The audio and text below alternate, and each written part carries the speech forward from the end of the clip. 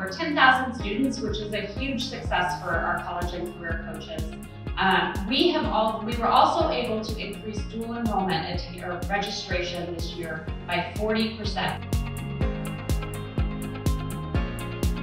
As part of the budget, an additional $15.5 million that will go to Arizona's dual enrollment efforts.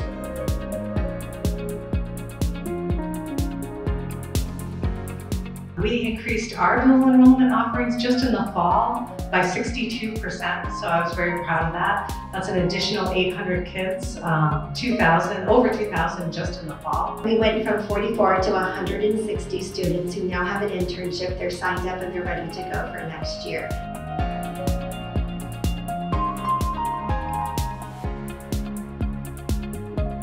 So whether you have opportunities with the companies that you are completing your internship with, or you're using that experience to further your career path, I encourage you to embrace it. I encourage you to value this experience, and nobody can take it away from you.